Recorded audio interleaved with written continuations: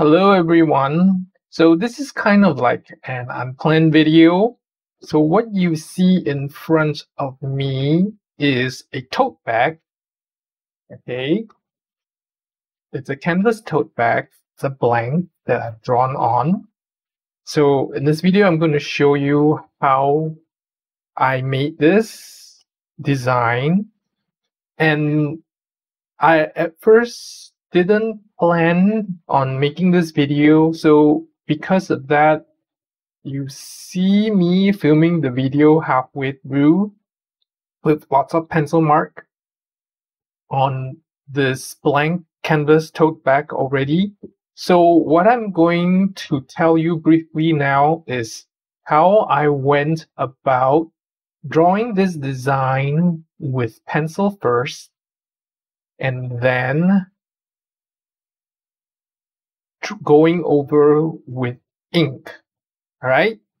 So the ink that I'm using is an Arteza fabric marker.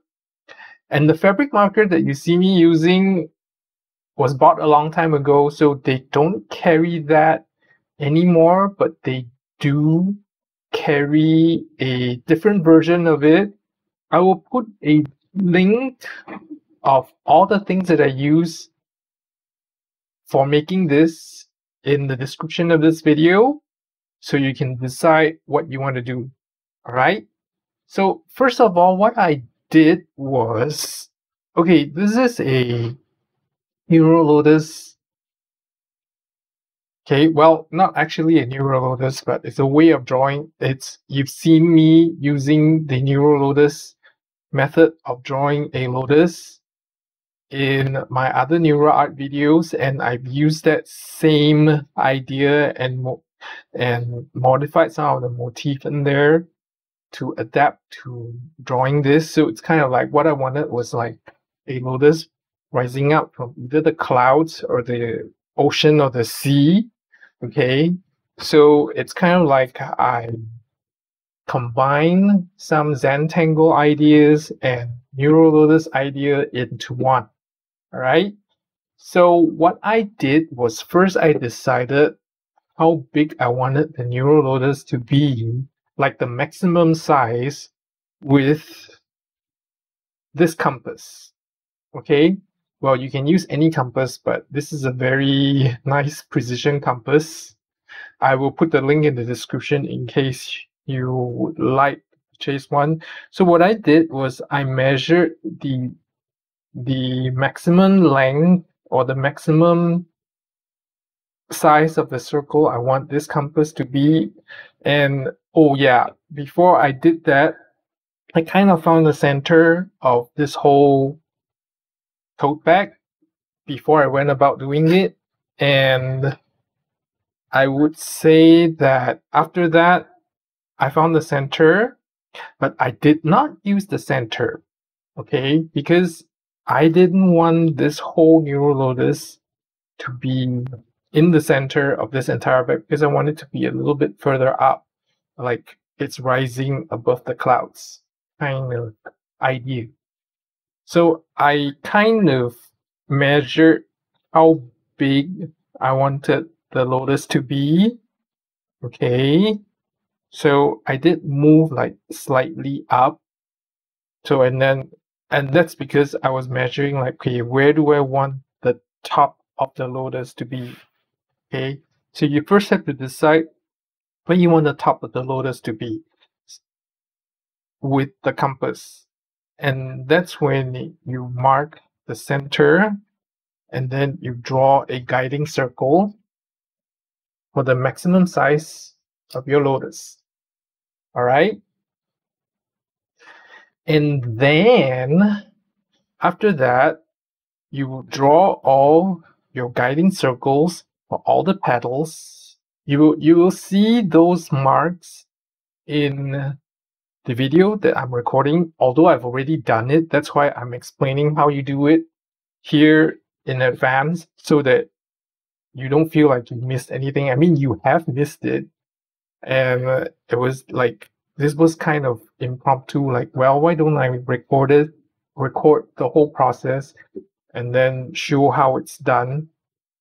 But then I couldn't record the other parts because it was already done. So now I'm explaining to you how I started it. So I started it by figuring how big I want the lotus to be. Okay. And then I knew that I wanted my ocean or ocean of clouds, okay, whatever you want to call it, to be about a third of the way up this size of this entire tote bag. Okay, so you kind of get an idea of, okay, where you want the cloud or the sea of clouds or your ocean to end. Then you kind of draw a line across. Okay, you can see the pencil line here still. I didn't do a very good job of erasing it. Okay, you can see it here. So it's about 1/3 from the bottom of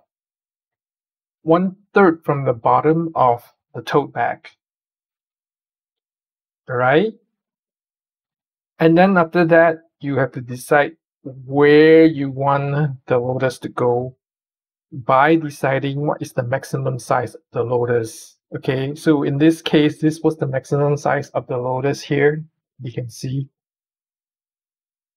Okay, so you would have to, after you found the center, you kind of you have to adjust accordingly, like, okay, and then you make sure that, you know, it's kind of still in the center of the bag, not the exact center, but, you know, the lotus would be like equidistant from the sides and some distance from the top. And you don't want the lotus to come right up to the edge either. Okay, so after you've decided that, you draw your circles and then you draw the concentric circles within your circle for all the petals, all these different parts. Okay, I didn't draw any guidelines for this except, you know, finding out where the center is and all that.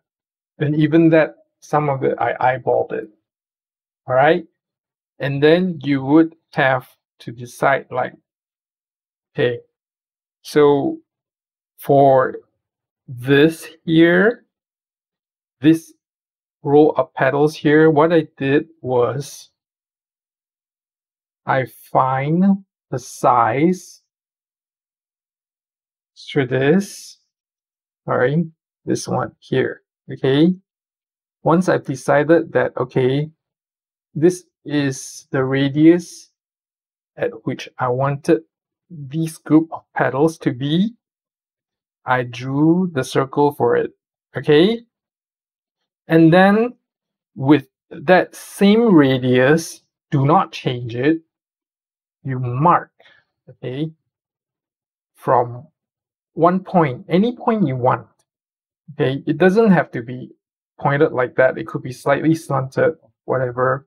You decide how you want your lotus to be pointing. Okay, how you want this row of petals to be pointing. And of course, all your following rows of petals will follow.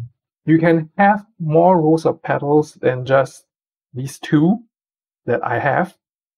Okay, basically you have the center, row number 1 of petals, and then row number 2 of petals. And then I thought of this as, like, you know, the lotus leaf side.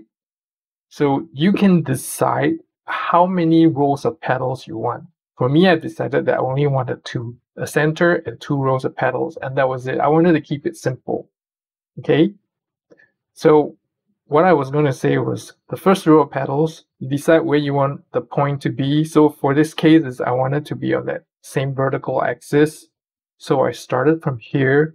So from this point to this point is the same radius as from the center to this point. So if you did this and mark on that circle that you've drawn for this row of petals, you should have 6 points. Okay, you will have 6 points because that's the mathematical geometry of it. Like, for every circle, if you use that radius, you will have 6 points. And we draw a line from that intersection down to the center to this. So it's like this triangle here. Okay. This triangle, this angle here is going to be 60 degrees. It's just a property of the geometry. Okay, there's no questions about that unless you change the radius for your marking. If it's the same radius, you will get 60 degrees. And that's why you will get 6 marks. Exactly the same. Now, you will have instances where your marks are going to be slightly off, which I have encountered, and you will see in the video. Or maybe not, I'm not sure if it was filmed. What you do, and that's because of how stretchy the fabric is. So if it slightly stretches, then it's gonna go off. So it doesn't matter. You can just, because it's still pencil marking, you can erase it with the eraser and then remark it again. That's not a problem, okay? It's only a problem after you've marked everything down in ink. And that's when the problem will start. Okay, so enough of that. I'm going to put this compass aside now. So, and then you will see me drawing the petals using a French curve. Okay, you don't have to, you can do freehand. Okay, what I did was I marked and I put a marking on the French curve where I wanted to start the curve at, and then I just drew it. Okay, so from every petal, I started from that same marking on the curve. And then I just drew that line. Okay? Next. How did I do this? Okay, how did I do this part? I did that with this instrument here. Okay, so what this does is it's called an iris. And you can draw a circle by changing stuff like this. Okay, and this is what I did. So for each of this circle, I just fix a size and just drew this. Now, having said that, you don't actually have to use an instrument like this. Okay, you can use something like a circular cap like this. Okay, obviously this is not the same size, but you can find something that is the size that you want. Okay, no matter what size it is. It could be the cup, you know, the mouth of a glass or a cup. Okay, or something, anything that is circular, and then you can just trace that. Okay, you don't have to pay the price of buying an iris. Obviously, this is very useful. Again, I would have this in the link in the description. I will have the link to this in the description in case you're interested. All right. So after that, I've traced every single one of them, like one by one. Okay, and I left the first row blank on purpose, and then I drew this.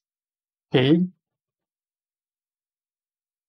and then you would have the design, the guides for design for drawing in ink, all these. You can decide what colors you want. I use these colors because I wanted this side to be like, you know, the sun rising. So you know how the sun is like going from yellow, orange to duller colors because the center of it's really bright. So I did this. And then on the back of it, I wanted something darker, you know, like evening, midnight colors and all that. So I did the exact same thing for the pencils. And then I just drew everything else with ink. So with some difference in the design. That was just design choices. You can do the same too. Okay, like I know the center for this, I did it slightly different. All right.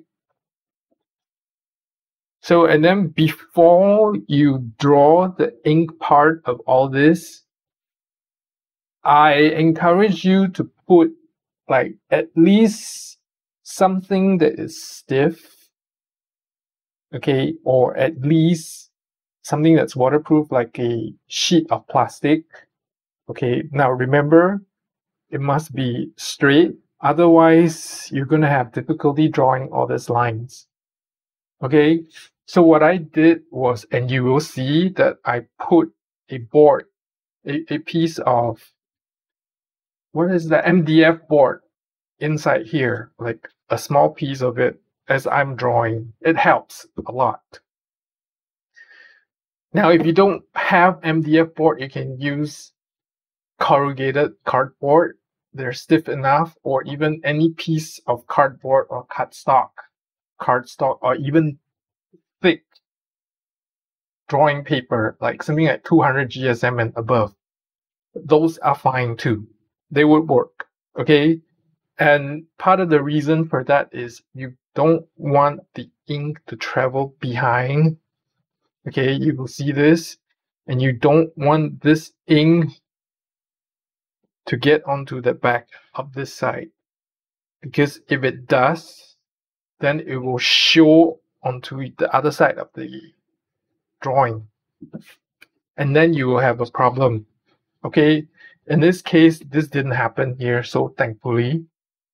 All right, so without further ado, I am going to show you the entire video of how I did it, even though I recorded only partially because I decided halfway through that I think I should record this whole process of when I was doing it, and in case anybody was interested to try it. Okay, so I would let the video play now. So if you have any questions, please leave comments in the YouTube, or you can go on to the Facebook group page and ask me those questions. All right, I will have a links of everything that I use here in the description of this video, and you can decide if you want to purchase anything from there. All right.